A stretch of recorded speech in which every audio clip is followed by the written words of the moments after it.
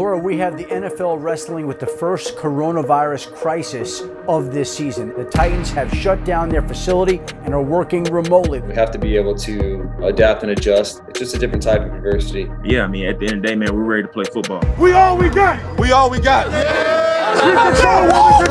Every single guy in here with shoulder pads and a helmet on helped us win. All we need is 48 on game day. 48 that believe in the same cause. They look done.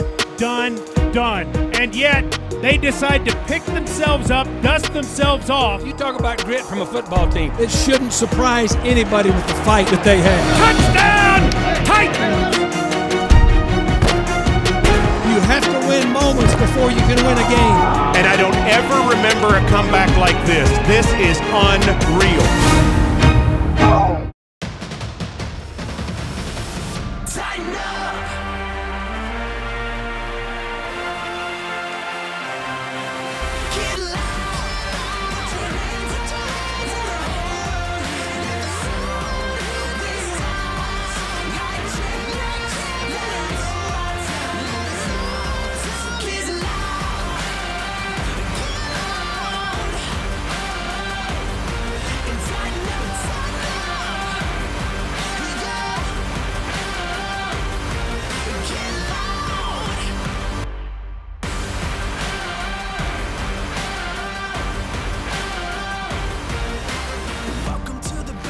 Welcome to the Mike Vrabel Show, presented by Coca-Cola. We're here on a Wednesday night because there was Tuesday night football. With the head coach Mike Vrabel, I'm Mike Keith. Titans beat Buffalo 42-16. And Mike, when we talked about it right after the game, you were quick to make it clear that this was a win, not just for the players and the coaches, but for everybody in the organization. Yeah, it's for our fans, it's for our organization, it's for everybody involved that helped us prepare in a very difficult environment, and I'm very appreciative of everybody that helped us get to this point, to help us be 4-0 right now. As you went through this ball game, you made it clear you had to have production everywhere. That's one of the things that jumped out about this win. Offense, defense, special teams, backups, guys called up from the practice squad. You got it from everywhere. Yep, and we knew that everybody that was going to be active during Tuesday night's game was going to have a role, and they were going to be able to contribute. Jeremy McNichols, for example, Jeff Swain.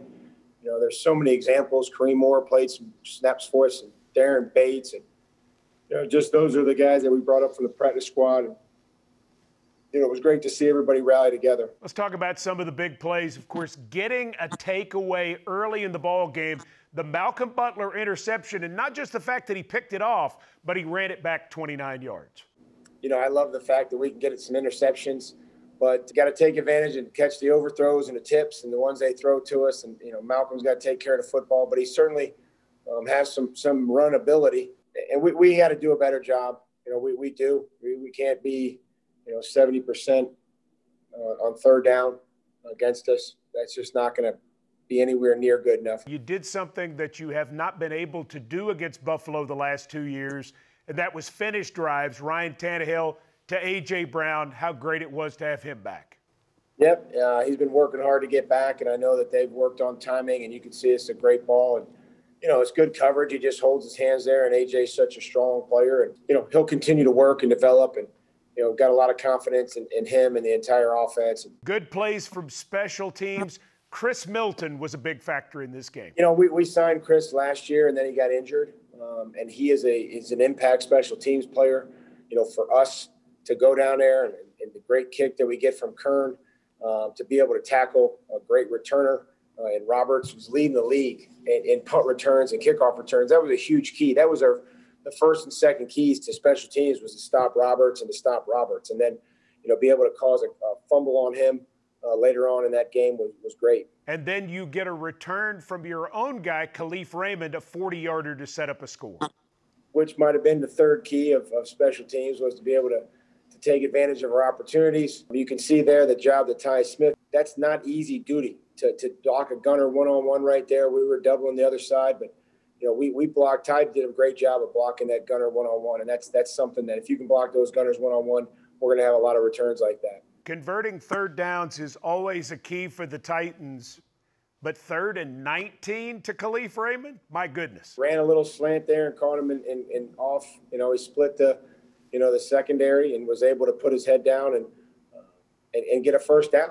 You know, I thought Arthur made a good call, and, you know, Ryan was decisive with the ball. You see him get inside of there and, you know, split safety defense. There's a lot of space there in the middle. You got some pressure on Allen, particularly in the first half. Harold Landry with his first quarterback sack of the year. He's been playing well. Good to see it pay off in the sack category for him. Yeah, it was great. We love what Harold does. He's got some versatility, and, you know, he'll be able to build on this. And we got to start getting the ball from the quarterback. All right, let's talk a little bit about what you were able to do with Ryan Tannehill running the football. Big carries out of him. The touchdown was probably the biggest. Some of these design runs and keepers, but then some of these are just, you know, him staying alive in the pocket, him using his athleticism. And, you know, we haven't designed a lot of runs for him yet this year, and I'm sure that we will. But he keeps the play alive, and that's an added element. Malcolm Butler with the second interception in the second half and a 68-yard return. When he started going backwards, I thought he was going to fumble. Me and Bates are over on the sidelines, you know, the other night yelling, "Get down, get down, get down," and then it was like, go, go, go, go, go. Let's talk about Ryan Tannehill to Jonnu Smith for a couple of touchdowns. Why is Jonnu Smith so good in the red zone? He's a strong player. There's trust there from the quarterback. He's got good play strength. You know, on the second one there late, you know, the coverage came off, and Ryan recognized it and was able to dump it to him. I thought Ryan was going to run another one in, but they came off in coverage, and then he found Jonnu. What did you do today, this being Wednesday of a Sunday game, and how will you handle the rest of the week? Well, today was about recovery, getting a lift in, seeing a trainer. You know, we were off for a long time, you know, so there's some things that we're working through, and we're going to need to get everybody back that we can for a good Houston Texans football team coming off a big win last week. They don't get any easier, Mike. You know, every week is a challenge in this league, and, you know, so today we took it easy, and they just lifted, and tomorrow we'll get in here and get back to work. Thank you so much for taking time with us on what's a busy night. We'll let you get back to your prep, and we will handle the Delta Dental just for you. Thank goodness, because I can't handle losing another one. Well, you're 4-0 on the field. That's all that counts. Mike Vrabel, thanks so much for your time. Thanks, guys. When we come back, it's time for our Bridgestone Clutch Performance Play of the Game. And guess what? It's a play that didn't even count, but we want to show it. Stay with us.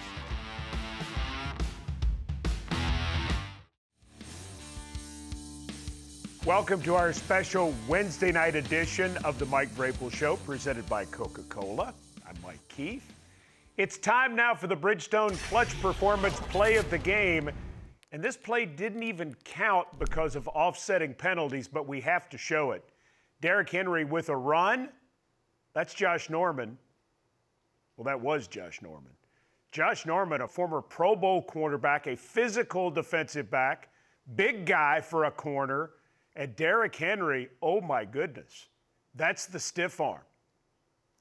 The Titans teammates liked it very much. Again, offsetting penalties meant the play didn't even count, but Derrick Henry's stiff arm, always worth a look.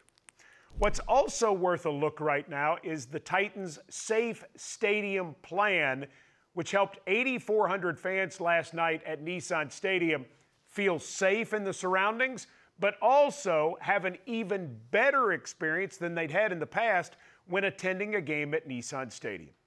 Titans president and CEO Burke Nihill talked about the fact that controlling owner Amy Adams Strunk wanted to do both things.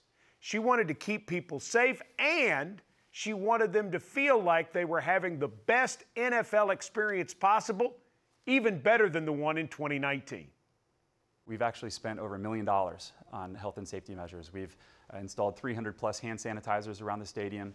We've moved to touchless bathroom fixtures. We even changed out our cleaning service to upgrade.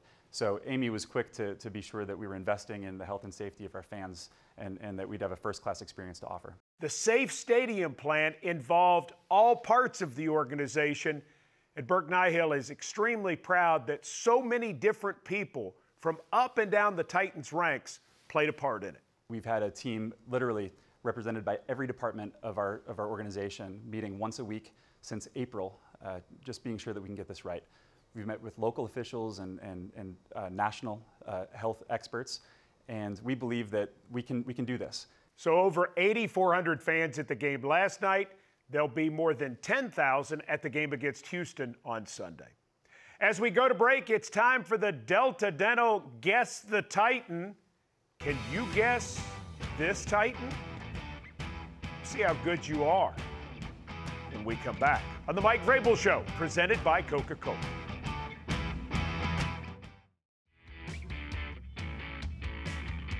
The Mike Vrabel Show, presented by Coca-Cola, continues with this right here, the Delta Dental Can You Guess This Titan? My guess is Ben Jones, Titans center. Let's see, did I get it right? No.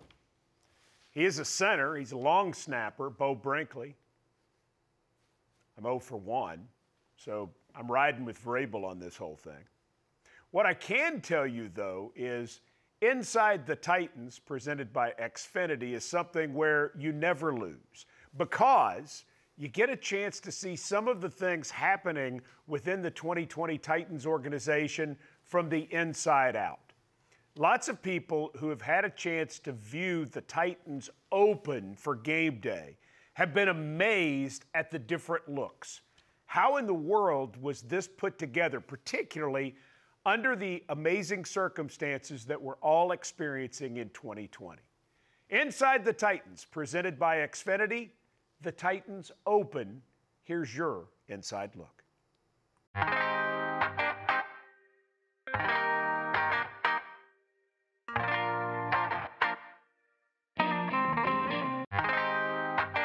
So we wanted to do something awesome with the Open this year, but we just weren't sure what kind of access we would have to the players coming into the season. So we came up with a concept to use drone footage to fly through the city. We captured some amazing stuff, and I think you're going to be really excited about it. So a 60-second Open, and what really goes into producing that is really, especially now, pretty remarkable. As far as the creative is concerned, we're really trying to utilize Nashville as a hero within the Open. So the key is Nashville would play almost as big a part as the players themselves. Some of the storyboards had Ryan Tannehill over a huge crop field out in the outskirts of Nashville, which is going to come across really cool. But the key is incorporating the player footage within the drone footage. So it was really going to come off, exactly like we had hoped.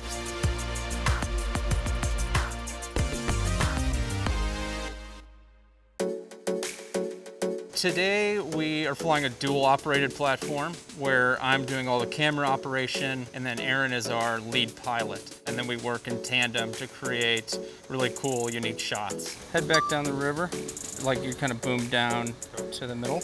Like I'm gonna pan up to this building. One of them we use primarily for generating awesome views that we can put graphics into and more of our beauty shot or beauty drones. And then we have our FPV cinema drones. They're smaller, almost on kind of race quad platforms as they're called. We're able to get close to things, we're able to fly through things. I got a GoPro on top that's recording 4K, HD footage, beautiful footage. And then I have a second camera, this little guy, that gives a feed directly to my goggles, and that's what I use for piloting. So basically on board of the drone as if I'm in the pilot seat. It's just nice to have the variety, you use the big drone, the dual operator setup for some high and wide, beautiful cinematic shots, and then we use these guys to get really fast and aggressive and dynamic and fun.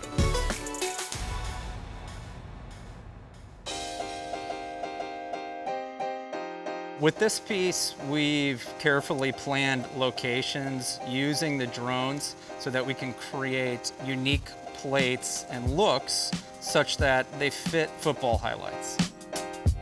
Whether that's dollying along to the right or flying through something that matches a camera zoom that would zoom into Tannehill as he's throwing the football. These are things we actually think about and want to recreate. So it's almost like the drone is an extension of the camera in a play. We're able to composite these images and these highlights onto buildings, so it almost becomes a part of that structure. So that to us is really bringing football and putting it inside of the city and inside of the state of Tennessee, which is what the Titans are all about. I'm very lucky to be able to work with some outstanding talents and some people who have fantastic creativity. There you see it, Inside the Titans, presented by Xfinity. When we come back, another outstanding talent, Amy Wells, standing by with our Rackley Roofing tough Titan, Daquan Jones. He's next. Stay tuned.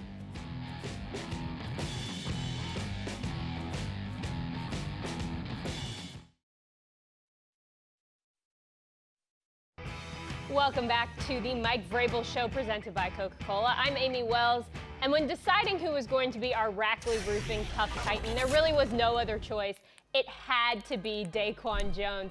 Daquan, thank you so much for taking some time to be with us. Take me all the way back to the very beginning. As this week was going on and you guys were being thrown a lot of curveballs, what exactly was going through your mind? What emotions were you feeling as this week just got stranger and stranger? I'd be lying to you if I said it wasn't frustrating. Just early on, even getting caught with COVID and becoming sick, that was frustrating. I felt like I let my team down and I wasn't doing stuff the right way. So that really made me mad. But then going in, having everything postponed and pushed back, and not really knowing what's going on, and kind of waiting all day by the phone to hear from Coach Vrabel and what the league's gonna allow us to do. So yeah, it was definitely frustrating, but I'm so happy that we finally got back and got in that building to practice and come out here and get the win. How did some of the leaders on this Titans team really bring everybody together and make sure that everyone was staying focused on the task at hand? I mean, I think it was huge. I mean, just being active in your individual chats and then reaching out to other people who might be ill or just other groups and making sure everyone's on top of their stuff and making sure we're all on communication. We're not like losing touch with each other. I think that was huge over the last couple of days, and I'm just happy that this team really pulled together and showed that leadership. What sets this Titans team, this 4-0 Titans team, apart from some of the other teams that you've been a part of? They don't quit. I mean, I've been on teams in the past where if a team scores quick and they go up, and it's kind of over. It can be 10-0 and we can write it off. I mean, this team doesn't quit no matter what the score is. I know we're going to fight and come back. We saw a lot of celebration on the sidelines. Guys were dancing. They really seemed to be enjoying this victory over the Buffalo Bills.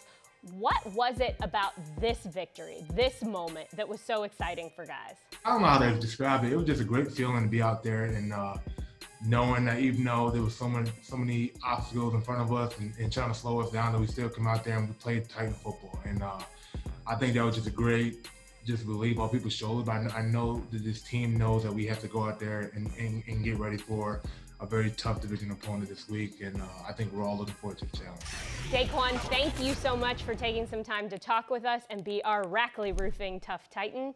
Guys, we're going to take a quick break, but when we come back, more Mike Vrabel Show presented by Coca-Cola. Stick around.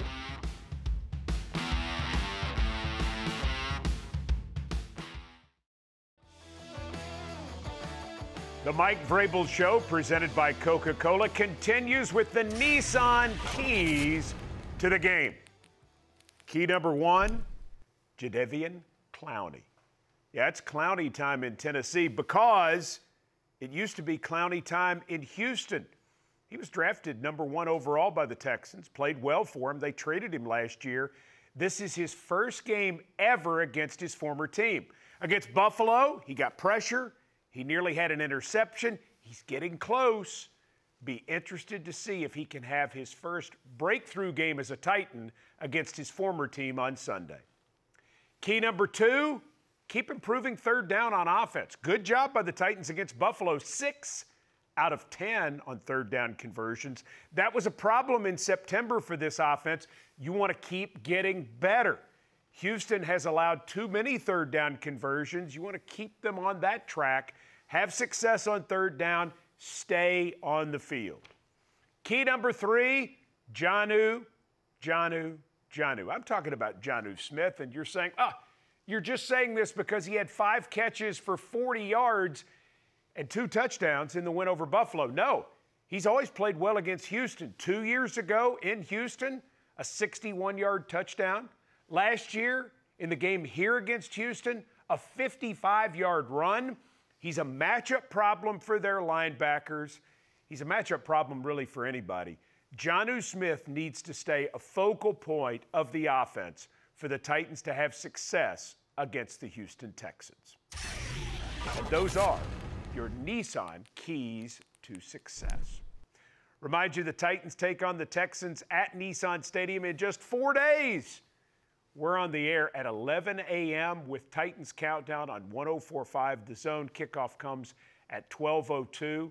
See if the Titans can go to 5-0 and win a big game in the AFC South. We hope you'll join us. For all of those who work to bring you the Mike Vrabel Show presented by Coca-Cola, I'm Mike Keith. Thanks for joining us, and we'll see you next time.